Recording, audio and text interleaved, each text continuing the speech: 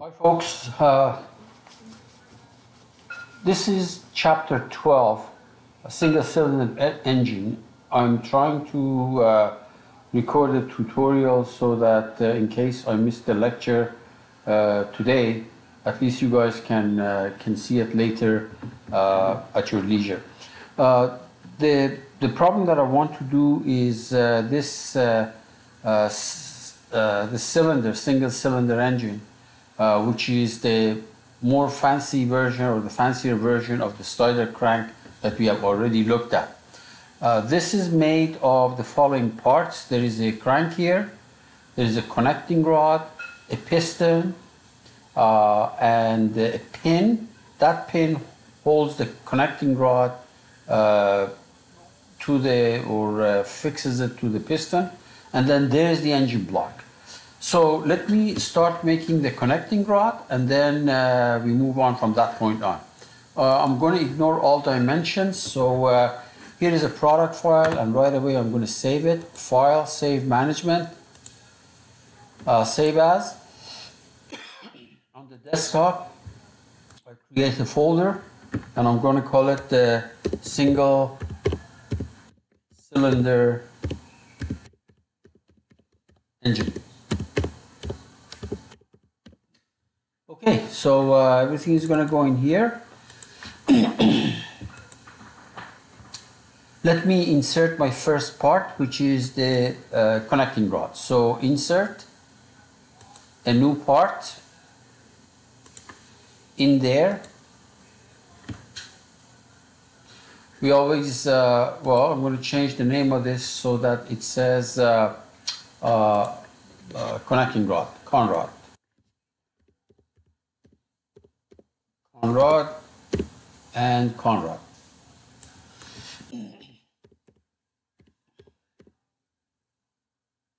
All right, let's make the connecting rod. Double clicking on conrod, that will land you in the part design. Okay, so on a convenient plane, let's say on this plane, which happens to be the XZ plane, I will sketch. So let me do something like this.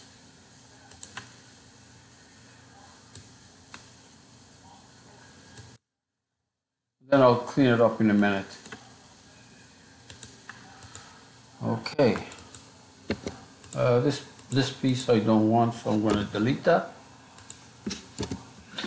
All right, so let's see. We want to make this thing symmetric, so that center of that circle control this axis. I'm going to make them coincident, and it looks like the center of this is already there. Okay, great. Now let me make a little circle here. This is where the pin is going to go, and another one at the other end where the crankshaft is going to go. And exit. And I'm going to pad it, but when all right, it looks like there are open curves here, so let's fix it. Let me say cancel. Okay, let me go to that sketch. Things like this happen, you just have to fix it. There may be some open, some gaps here that are hard to see. So let me go to Tools, Sketch Analysis, and we've got this one is open. So I select it, and then using this icon, we're going to close it. So everything is closed now. Exit, and now pad it. Remember, I was getting an error message before. So I'm going to do it with mirror extent, so it does in both directions, and for a thickness of 0.1 in each, so it's going to be 0.2 altogether, the thickness of the connecting rod. Good, so this is done. What does save it? So let me save this.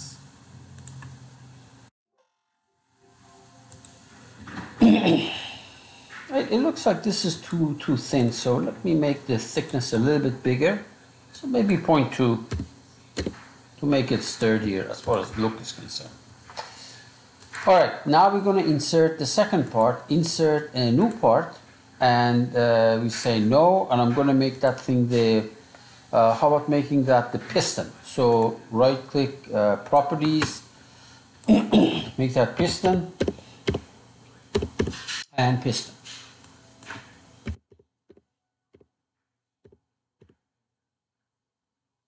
Good. Let's make the piston. On a convenient plane, and for me, the convenient plane would be, how about, let's see, not this one, YZ. Sure, so that's good. YZ plane, I will sketch. Okay, so here's what I'm going to do. The piston is going to look like this. We may have to do some cleanup later on. Here the groove for the piston ring. Okay, that looks good. And that looks good. And I'm going to close it.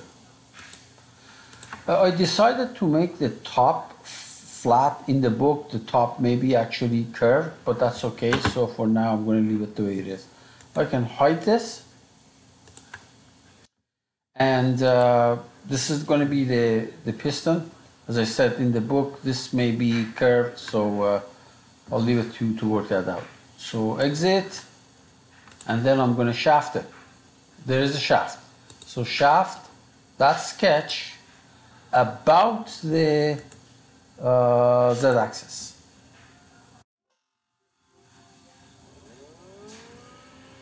Okay, here is complaining that, you know, it probably works, but there is a complaint here. Actually, I guess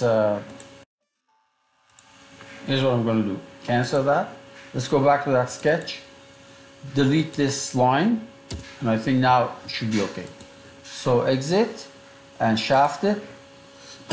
Shaft the sketch about the Z-axis. I'm pretty sure this is going to work now.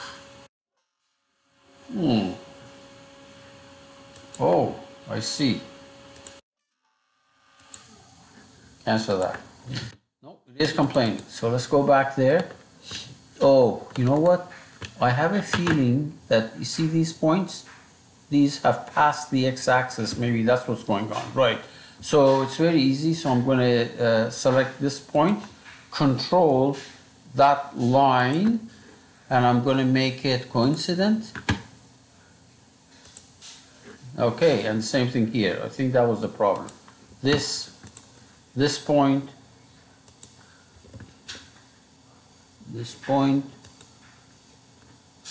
well, actually, I guess you have to do it again. Yeah, this point, control that line, make it coincident. Okay, good. Exit, and let's do it another try. Shaft, there is my sketch about the Z-axis, and lo and behold, it works. There it is. Okay, so the thing that I want to do is I want to create, you know, some flat faces here.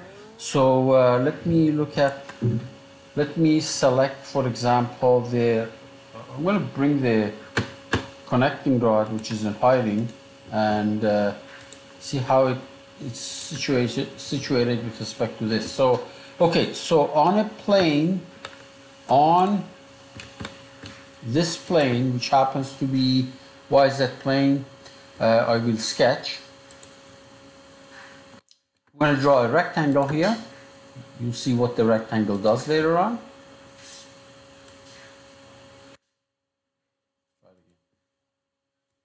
You know, I have to do something about the graphics on my card, on my computer, because it's not supposed to be like this. So let me change the rendering so that you can see better what's going on. There, this is what happened. Whoa. Right. So exit and make a pocket here to remove material from both sides, and you can go far enough so that it actually removes it like that. Okay. Now, if you want to know what has happened, so let me change the rendering back to edges. It looks like this. The only thing is that it looks like I've gone too far. That rectangle has gone too far into the piston. go here and just go back to that pocket right there. This is too far, gone too far to the left, so I'm gonna, you know, bring it out, exit, and it's much better now. But there's still a little dimple here, so maybe one more time, move it a little bit further.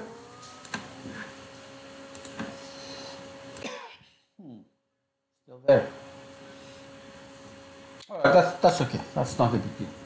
So I want to pocket mirror this thing exactly on the other side. So where is the mirror thingy? The mirror is right here, and you click on it and read it carefully. It says select a plane. So it's the pocket that I want to mirror, and the plane is the vertical plane, which is, I suppose, the exit plane. So that also appears on the other side. All right, good. So on this plane, I will sketch a circle. Now the circle, I want a circle this size, okay? Well, it's easy to fix it, and that is, let me do the following. Let me go to the assembly design, bring this thing down in the Z direction, translate it in the Z direction. Okay, good. And then change the rendering so that I can see that circle. You see that? So on that face, oh wait, let's go back to the piston. I have to go back to the piston. So on that face, I want to sketch, and I'm going to project this. Project this. Okay, good. Exit. And I'm going to make a pocket all the way through. So a pocket all the way through, reverse direction, oops, reverse direction, that's what I'm on. Say OK. Let me change the rendering to show you what happened. I really apologize. There's something wrong with the graphics on my card, on my computer, so that doesn't happen to you guys. Okay, so you can see what happened. Now, the next thing I want to do is I want to remove material from the piston. Removing material, you can do it by shelling. The shelling operation is right here. Dress up feature, shelling. You select this face, and you give it the thickness. Right now it's 0.039. I don't know, that may be too small. I may have to change it. So let's say OK, and this is what happened, right? This is what happened. However, this should also go. So I click back on the shelling, and for another face to remove, I add this thing to it. So there's two faces to remove, and now you can see that material has been removed. These little things that you see here is because of that dimple there that you have to figure out what the problem was. That can be fixed. So let me make this thing, by the way, a little bit thicker. So how about making 0.1? Yeah, good. I don't like these things, but I'm sure when you do it, you can fix it. So this is going to be the piston and the connecting rod. Now, the last thing that I want to do here, right here, is create the pin that goes through these things. So save everything.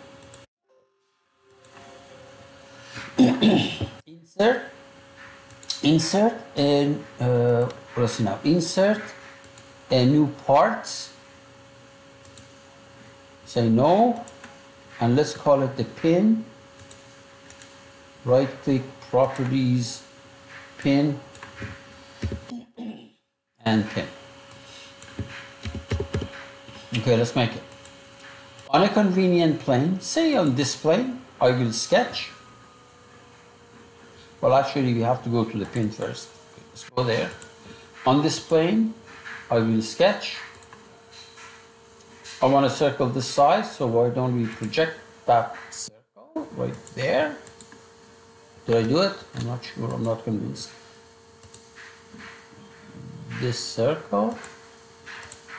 Maybe we did. Actually, I'm not sure. Let me see what we got here. Yeah, I've done a few projections, so let me see. Let me delete these things, but I'm not really convinced that this thing worked. So let's see now. Where are we? We are there.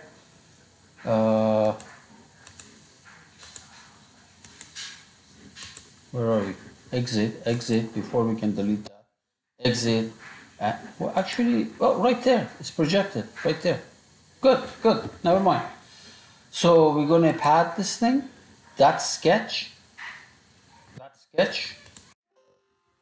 Self-intersecting. I have a feeling that we had projected too many things. So let's clean it up. So delete the sketch. Delete these things. Delete.